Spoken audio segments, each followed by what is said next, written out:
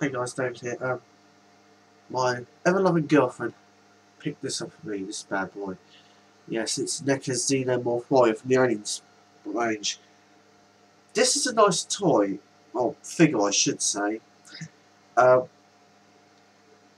and Xenomorph Warriors are of course like the bog-standard worker aliens of the Aliens films, where the Space Marines have the first encounter of the aliens in their hive that they've constructed in the atmosphere, process on LV-426, and ensuring firefight happens. And most of the reason wiped out is anybody who has seen these films will tell you, a couple get taken away to be cocooned, but the vast majority get wiped out.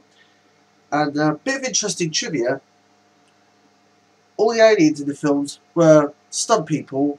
A lot of them were trained in like mime artistry, in like body stockings with old car parts to make up the actual xenomorph kind of skins, which is actually a really kind of good use of practical effects. But anyway, onto this figure. I think it's a nice figure, however, I do have a couple of niggles with it. Now, I don't know if it's me, the legs seem almost overly disproportionately long compared to the rest of the figure. I've not tried to stand it up completely by its feet as yet, but I don't think the feet, along with these oddly opposable toes, would be capable of. I'll get onto later. Would be able to take the weight. This is my second gripe. This bizarrely detachable tube or pipe, which plugs in just behind the back of the head. It has a tendency to drop out, even if you lightly brush the figure, or if it you lightly knock the figure.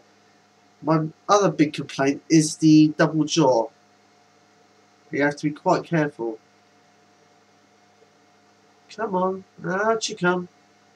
You know you want to. Please, I'm being nice. Ah, there we go.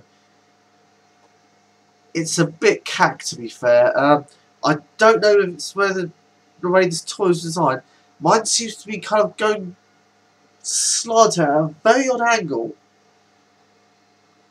Again, I don't know whether it's my toy or if it's the way the toy was generally designed.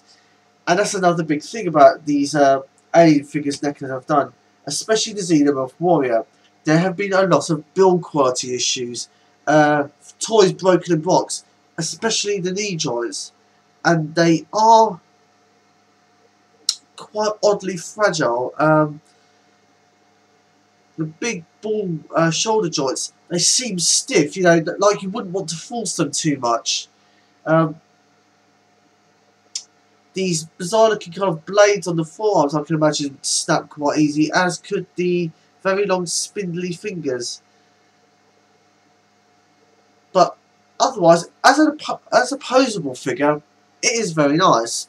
And I will probably be picking up the Hicks Hudson figures later on, if I can speak to my girlfriend into buying them for me. But anyway, that's the Xenomorph Warrior. Well worth picking up if you A, like NECA, or B, like the Aliens films. So that's pretty much it. This is David signing out.